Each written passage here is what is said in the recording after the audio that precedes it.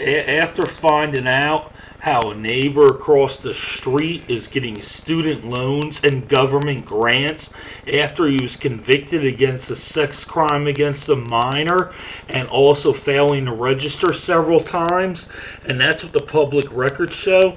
But when you type in student loans and pedophiles, it's real great to see companies like Wells Fargo show up. And if you look down the list, several other of our nation's banks show up. The same bastards that robbed our asses. And they're giving free money and loans to pedophiles. This is a crock of shit.